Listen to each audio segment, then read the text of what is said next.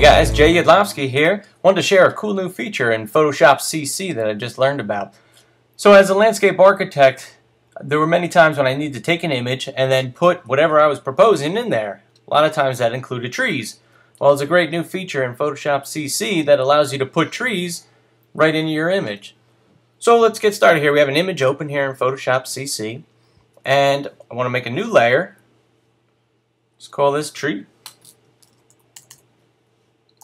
And the next thing I'd like to do is come over here and we want to put a tree in this picture. So what we want to do is I'm just going to hit Shift Delete, and I want to fill that layer with a pattern. So I'm going to select Pattern.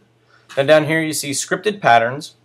You toggle that on, and if you look under Script, there's a bunch of different things here, different options of what you can fill the layer with. In this case I want to choose Tree. I'm going to click OK. It's going to bring up this window here. Now this is really cool. It gives you the option of selecting all these different kinds of trees, and then once you select your tree, so in this case I'm going to choose a cherry tree. Once you select your tree, you have options of how it's going to create the tree, because Photoshop actually creates a rendered 3D tree for you to insert into your image. So here you can change the light direction, which side the light is coming from, and it'll give you a little preview here, and down here you can see it shows you where the sun is positioned. So that way you can line it up with your image. So we can see under here there's not too many shadows. It was cloudy this day. So I'll just leave the light over here. You can tilt the camera, which will tilt the view towards the tree a little bit. The leaves amount, this is really cool. You drag this slider down here and it'll reduce the amount of leaves on there. So say it's wintertime and you're trying to fit a tree in there into your image. You just drag it down to 0. It's got no leaves on it.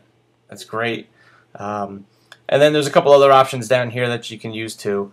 I'm going to leave arrangement at 1, and then just click OK.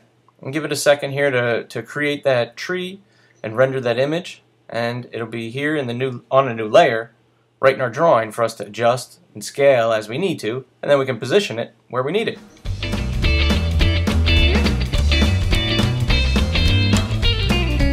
Okay, so now that I have my tree rendered and brought in onto the layer that I created, I can now scale it and move it around the image wherever I need to put it.